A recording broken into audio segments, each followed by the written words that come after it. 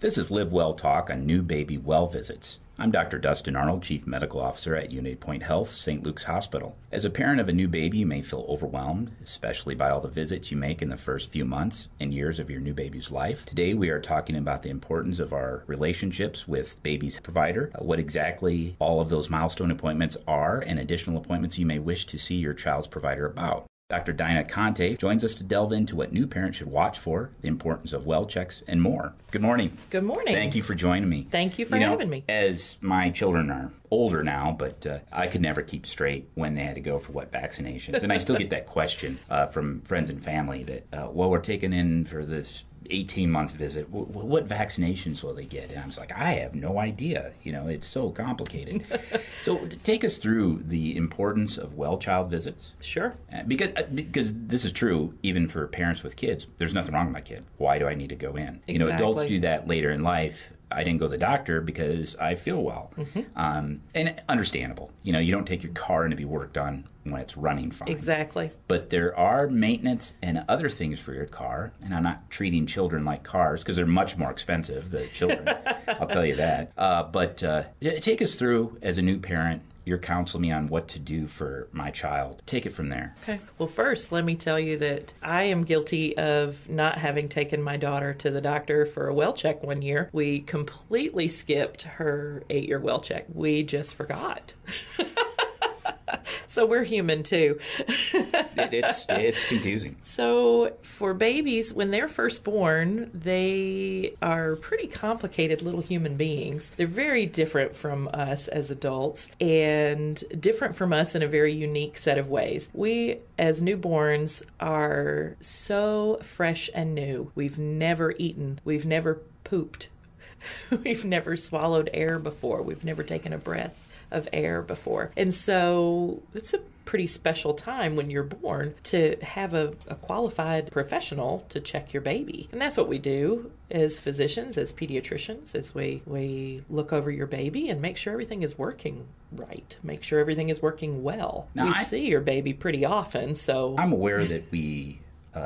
attending the maternal fetal medicine conferences, I'm aware that there's some screening done prior to delivery on the mom. But tell me, what happens at birth, after birth, you arrive? What do we screen for? Sure. And I know some of that's regulatory state by state. It is. Here in the state of Iowa, that might be different than someplace else, but tell us about that. Correct. So there is a lab test that we do routinely for babies called a newborn screening test. A long time ago, it was called the PKU, or the phenylketonuria test, because that was what it was originally designed to detect, was a condition called PKU. But we actually screen for 30 different congenital and familial conditions with just a few drops of blood. We collect that test when your baby is at least 24 hours old and ideally between 24 and 48 hours of life. And the reason for that is in those first few hours, the chemistry of your baby's blood is changing, and there's still a lot of hormones and regulatory factors that are in the baby's blood from simply having been in the womb. So makes sense. We check them after they've been out of the womb for a good period of time. The different things we check for are things like the PKU, but also cystic fibrosis, sickle cell disease, something called congenital hypothyroidism, tyrosinemia, things nobody's ever heard of except for pediatricians and scientists and other physicians who take care of babies. But that's a lot of different medical conditions that if we find them early,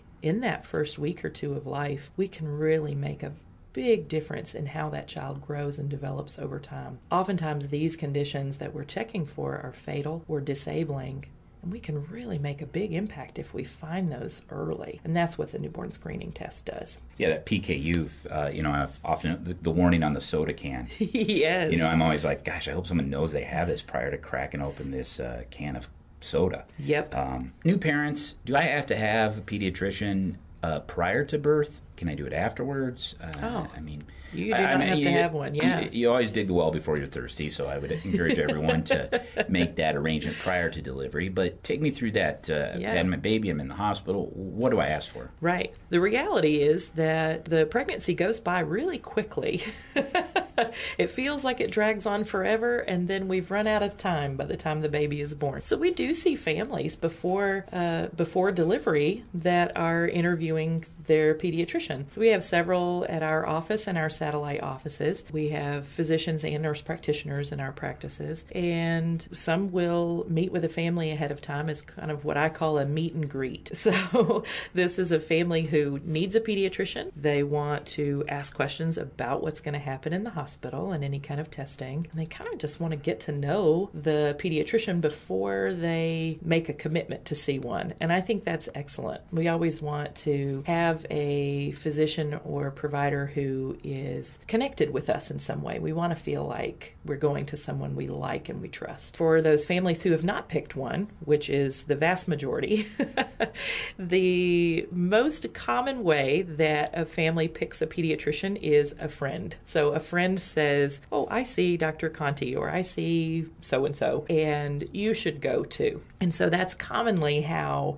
a family will pick a pediatrician. But there's still a good number who've never met any of the pediatricians at the office or family practitioners in the area, and they say, I need to find a doctor for my baby. How do I go about doing this? So at St. Luke's, we have a picture list of the different physicians and providers in the area who are accepting newborn patients. And so that way a family can look at the area they want to go to. They can look at the faces and see if this is someone, sometimes our faces are that's the first thing people see and what people connect with. And so it's nice to have a picture list instead of just a list of names. So we help facilitate that when they're in the hospital. So the care established the well baby visits as we go. What are the dates for those? Sure. So the American Academy of Pediatrics recommends that babies make a connection and families make a connection with their pediatrician in the first few days after leaving the hospital. So we see babies in our office or recommend that they see their pediatrician in whichever office they choose to go to in that first 2 to 3 days after leaving the hospital. Now, for some babies, they're going to see their pediatrician in a week, and that's okay too. It depends on what their schedules are like and what their pediatrician or their provider recommends. But generally, we see babies in that 2 to 3 days after they leave. We're checking to make sure that the baby is eating well, the baby is peeing and pooping well. As I mentioned earlier, they've never pooped before, they've never eaten before, so we want to make sure this is actually working, and we want to make sure that we're talking with the family.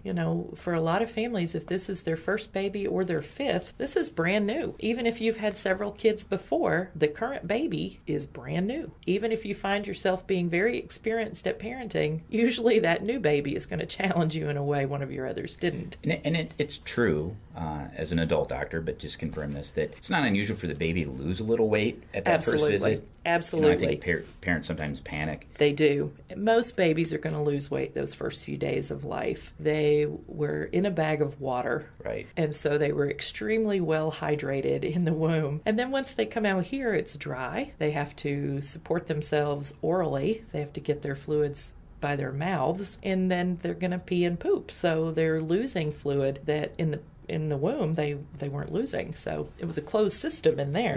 Yeah. And so yes, most of them will lose weight those first few days, and some a little more than others. We expect breastfed babies to lose a little bit more than a formula-fed baby, and really that's just because of the mechanics of breastfeeding. Yes, absolutely, because it is a little bit more of a struggle. So some babies are going to lose a little more fluid just in the process of nursing, but also because in those first few days, moms produce something called colostrum, which is very low in volume. It's high in nutrient. It's very important nutritional value, but it doesn't have a lot of fluid. Whereas formula is consistent. Every bottle has the same nutritional value, has the same amount of fluid. And so they're getting what would essentially be equivalent to mature breast milk in that first day of life, when a breastfed baby would not be getting mature breast milk in the first day of life. So there's going to be some weight loss difference between the breastfed and the formula-fed babies. Now, I know there's an advantage to breastfeeding, I'm sure.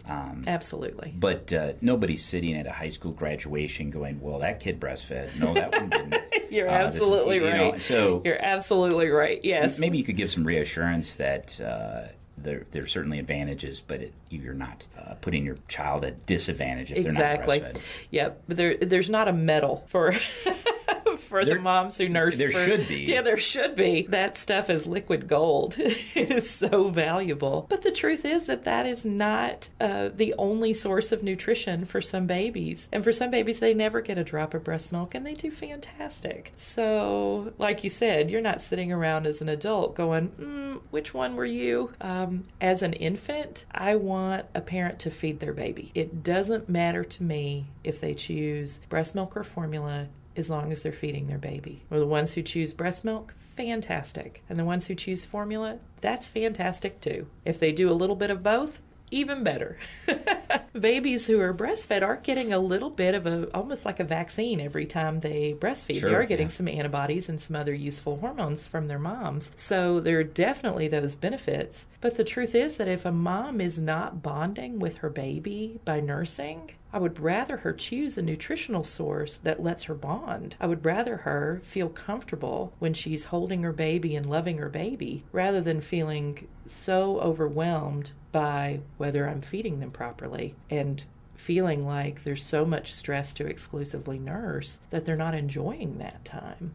I would rather them enjoy it. Great advice. As a new parent, this is all new to me, and I have my child. When should I call the pediatrician? We recommend that you call us in the first day or so after your baby is born to set up that follow-up appointment I mentioned. And you can call your pediatrician anytime. At our office, we have our nurses and our physicians and nurse practitioners are available Sunday through Saturday. We are available 7 days a week, except for major holidays. But you can call anytime. And if it's not during office hours, you can call this same number, whether you call the Hiawatha Clinic or you call the Westdale or you call the downtown clinic where I am. If you call after hours, you get one of our nurses. You get a nurse who is paid by St. Luke's, who is going to give you advice that we have approved ahead of time. We're pretty particular about how we treat our families, how we treat our patients. And I imagine it's, as an adult physician, I tell patients and family members, call me 1,000 times and have me tell you nothing to worry about. Absolutely. As opposed to the time you delay, particularly for adults. I'm sure it's the same for children and infants. Time is of the essence in some medical conditions. Absolutely. You have the window of opportunity to treat, and nothing disappoints me more than someone that had trepidation about calling me. Absolutely. So is that that's the same for children? Absolutely. No such thing as a dumb Arnold. question. No, absolutely. And I tell families that I would rather see you for something simple several times than have you struggle with something potentially very serious at home without the help. Even if families call in the middle of the night, if they want to speak with a physician, they're going to get one of the pediatricians from our office, from one of our 3 locations, every single time. They're going to get somebody who knows who their pediatrician is, knows a little bit about how their pediatrician practices, but more importantly is holding themselves and our team to the highest standards. So if a family says, well, I think this might be silly, but I really want to know the answer now, then just call. Sure. It's great advice. What are some of the most common questions you receive? Newborn rashes are varied and hard to sort out as a parent. There's baby acne, there's cradle cap, there's dry skin, there's diaper rash. Oh my goodness, there's so many different types of diaper rash. And so newborn rashes are typically something that we'll get a call about or that we'll see a baby for. A blocked tear duct is a common one too in newborns, where the tear ducts that drain tears away from the eyes are not very well developed, and so tears will build up on the eye. A lot of times parents think that their 2-week-old has pink eye, but they don't.